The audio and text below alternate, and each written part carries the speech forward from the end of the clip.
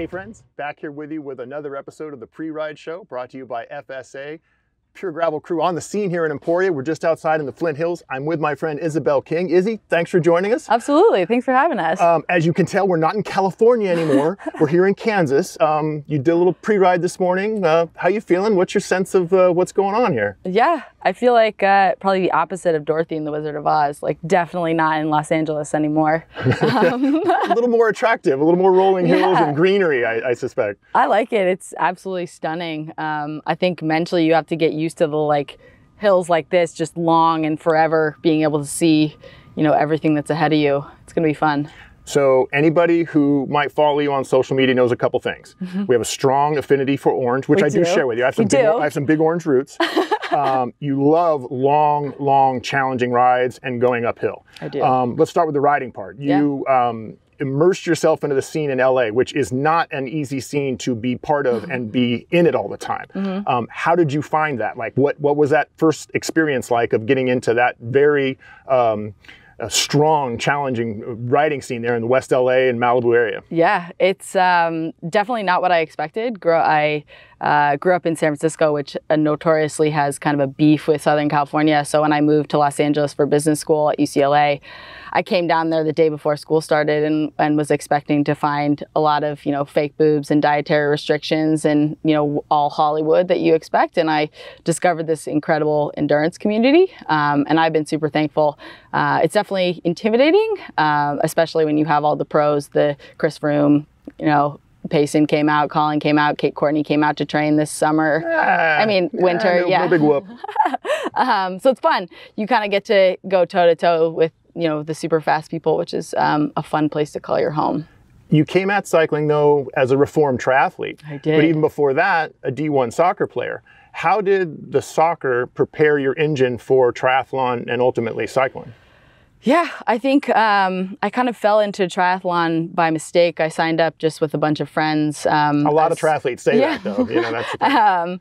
I never really fit in. I always wore socks, so I feel like that was an original red flag. And then discovered mountain biking when I was in Los Angeles. After I had kind of continued and I qualified to compete as a professional triathlete, and that was kind of the goal. But coming into 2020, once everything got canceled, I kind of shifted gears to focus on cycling, road, and then off-road as well, just because I want to kind of take a whack at this whole gravel thing. A pretty intensive focus, I'd say, over the year we were shut down, because you did quite the little bit of collecting of some QOMs. How many did you collect in that year? My Strava, year in review was 1,180, I think. 1,180 QOMs. I didn't know that there were that many hills around LA, and she's collected virtually every one of them. More race experience on the triathlon side, though. Have you done a lot of racing either on the road or on gravel, or is this going to be one of the first times we're really going to crack the ball open here for you? They say start with the biggest possible race, so that was the strategy. Jumping into the deep end of the pool. Absolutely. I was planning on doing Rock Cobbler as a kind of a warm-up a few months ago, and I got hit by a pickup truck 2 days before. Luckily, I walked away relatively okay. The truck was totaled, though. The truck had a huge human-sized dent in the side, and my bike was cracked in half, and I had the tiniest little road rash, which unclear how that happened. But I wasn't quite ready to race the next day, so kind of mental prep. I think I've kind of been training in a little quarantine bubble where I have a group of 5-10 guys that I train with most of the time, and we just beat up on each other. And so I've been super thankful to have them in the past year, but with this race, excited to line up and see where everything falls out. Do you have any expectations? Or are you trying to come into this nice and clear and just kind of let the race play itself out? I think it's easy to kind of get wrapped up and be like, you want to win, or you want to make the front group, and you blah blah blah, and you all the things that you kind of do when you get amped up for a race. But I think for me, focusing on taking in this experience, the only thing that's guaranteed is that you will win. For yourself, learn a ton. So if you go fast, you're out there for 12 hours. And I think in that 12-hour time, you go through some crazy ups and downs just mentally and being able to push through that physically and mentally. The goal is to have a little bit of fun, probably type 2 fun, but also just kind of stay in the mix and see what I can do. That's fantastic. I know you're going to do well. I think you had everybody pulling for you in terms of that. I think also too, we have a mutual friend, and this mutual friend gave me a little bit of insight. Oh gosh. I'm talking about Reggie Miller, Hall of Fame, NBA Hall of Famer Reggie Miller, who has become an avid cyclist, and you've been a bit of a mentor to him. He started out just loving riding bikes, and now he's racing Cat 1 mountain bike races and all over the gravel scene and things like that. Awesome. How's that experience been? How did you guys come to meet each other, and what's that been like? Yeah, it's been such a fun kind of, both of us have grown so much in the past. I think we've known each other for 2 years now. Originally, it's pretty funny to look back. Reggie messaged me on Instagram and said, hey, you're riding right next to my house. Like, we should go for a ride sometime. And at the time I was kind of like, totally, Reggie Miller, NBA All-Star, like we should totally ride sometime. But he was serious, and he said he was training for a 100-mile charity bike ride that he was doing. And he was super nervous about riding on the road because he's fundamentally a mountain biker. And so the first time we rode for like 6 hours. And it kind of proves the power of cycling, where you can have two people that come from totally different backgrounds, but this weird hobby that we share brings you together. We rode for 6 hours, and you know, it was totally awesome. He says he has you have a unique way of making him laugh when he's deep in the cave.